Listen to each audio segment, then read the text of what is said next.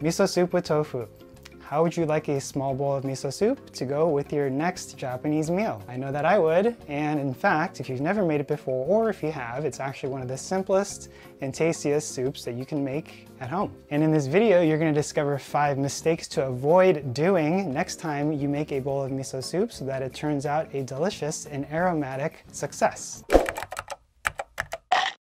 If we haven't met before, my name is Tokuyama. I help people learn how to make plant-based Japanese food. If you like this video, make sure to give it a thumbs up now or before the video ends because it really helps my channel grow and reach more people just like you. And if you're interested in video cooking lessons and learning how to make plant-based Japanese food, make sure to check out the links in the description below for more info on my cookbooks and cooking programs. So the first mistake that you can avoid, quite simply, is to understand just a little bit about what it is that makes miso and the differences between different types of miso. So the first thing that I wanted to talk about was the color. So red and white miso are the 2 common colors that you're going to be seeing most often at your local Japanese supermarket or on Amazon. And red miso may not necessarily appear as red as a Valentine red. It's more of a brownish color. The other most common type is going to be white. White gets its name because it looks a little bit lighter in color. It's more of a tan, off-white or creamy color. And the difference between the two is that red is going to be more robust, more salty, more bold in flavor. On the other hand, white miso is going to be a little bit sweeter, a little bit less salty, and a little bit more mild in terms of flavor. So as you can imagine, those 2 differences are going to naturally call those 2 ingredients towards different uses in different types of dishes. But if you're in a pinch and you only have one, you are able to substitute white miso for red miso and make a few adjustments in terms of maybe adding some sugar or a sweetener to offset some of the saltiness of the red miso, or maybe add a little bit of seasoning such as salt or shoyu or soy sauce to white miso to make it a little bit more savory. So now that we've got the colors out of the way, the second thing that you need to know is the different types of ingredients that are used. So the most common ingredients that you're going to see in miso are going to be soybeans, barley, as well as rice or wheat, plus a variety of other combinations of ingredients as well. In addition to that, you can also find miso paste that is labeled in Japanese with the kanji or Japanese characters, which you probably wouldn't be able to read, but you can look right here and this is what you're going to be looking for. Yuki is going to mean organic. It's the same thing as USDA organic, but Japan has its own organic, labeling system, and it's usually JAS.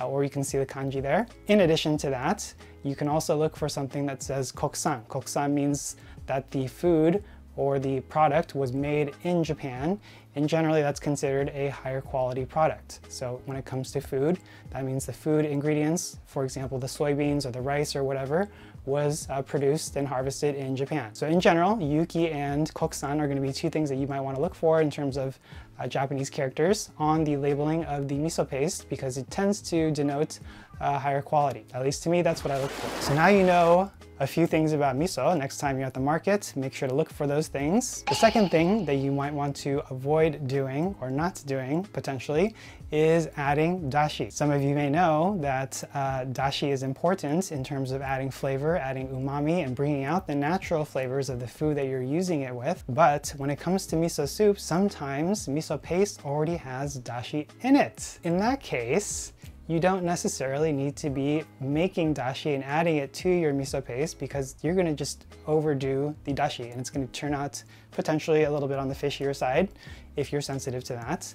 And it's kind of a waste of your dashi because you don't necessarily need it since it's already in the miso paste. So it's kind of like adding chicken stock and a chicken bouillon cube to the chicken stock, if that makes any sense to you. Bikkurishita. The other thing to remember, on the other hand, is if your miso paste does not have dashi, you need to add dashi to the miso paste.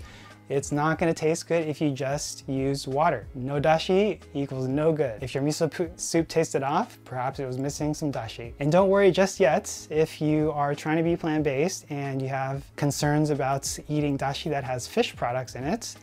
You can actually make the vegetarian kind, which is made with mushrooms and or kombu. So shiitake mushroom is one of the more common ones, as well as kombu or kelp, which is a type of seaweed.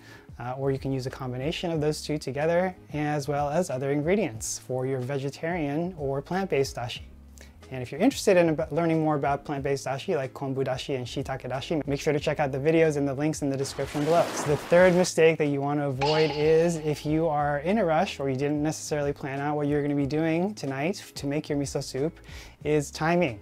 As you know, certain vegetables may take longer to cook than others when you want to put them in a soup. For example, you might want to cook those hard vegetables, root vegetables in particular, carrots, daikon radish, renkon, gobo, which is burdock roots, so that they get soft and palatable once it's time to eat them.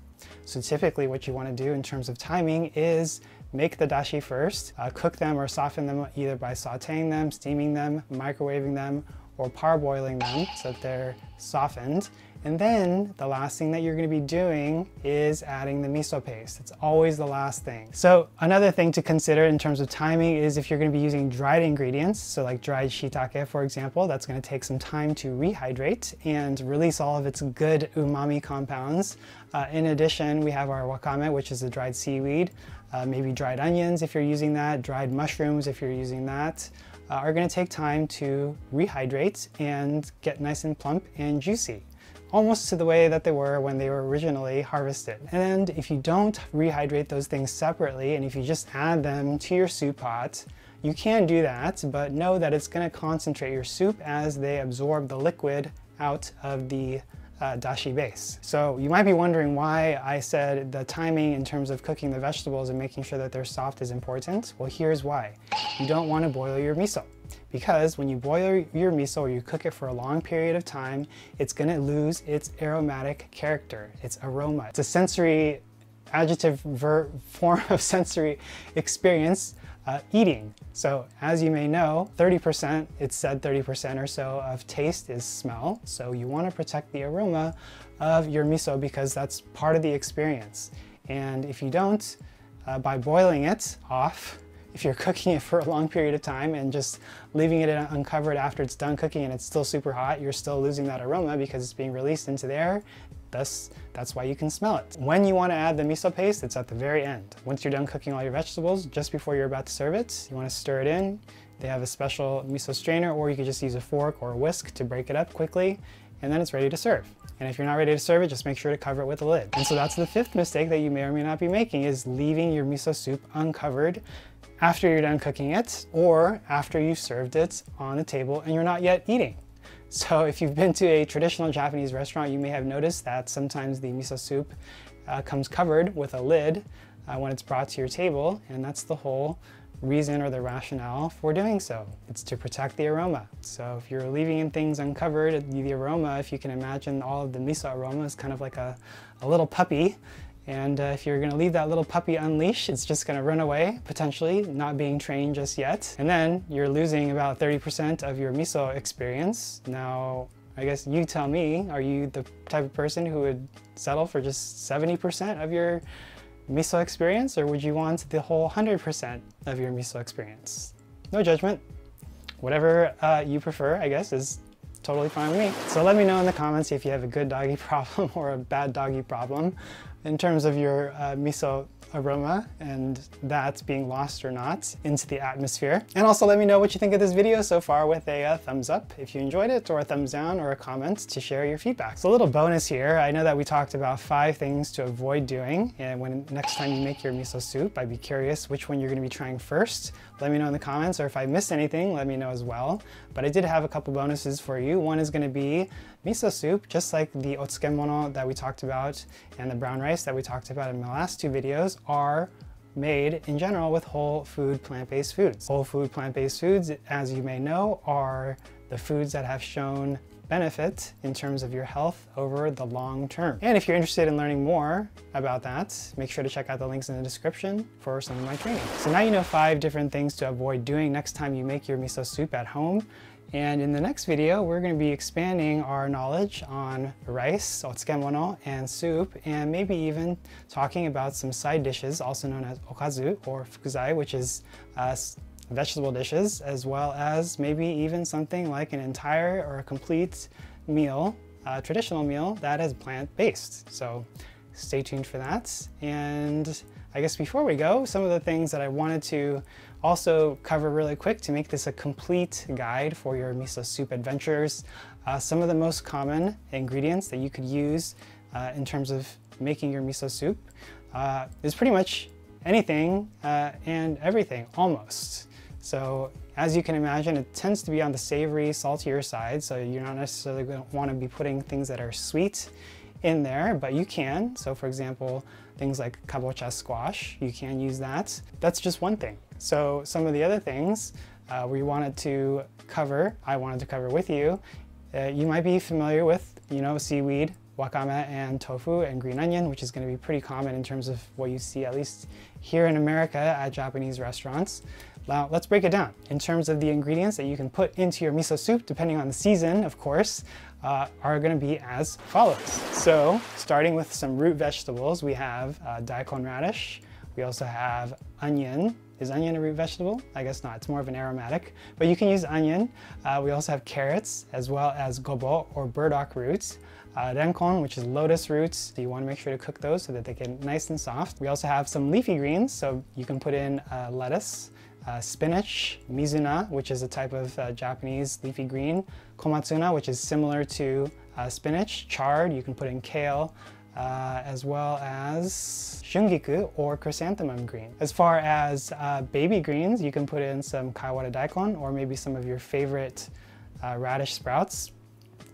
Or moyashi, which are bean sprouts, or other types of microgreens if you enjoy growing those and using those in your cooking. Some other fruits that you can put in include tomato, cucumber, okra, eggplant, zucchini. Other vegetables that you can use in addition to what I just mentioned, those three categories, include things like takenoko, which is bamboo shoot, corn.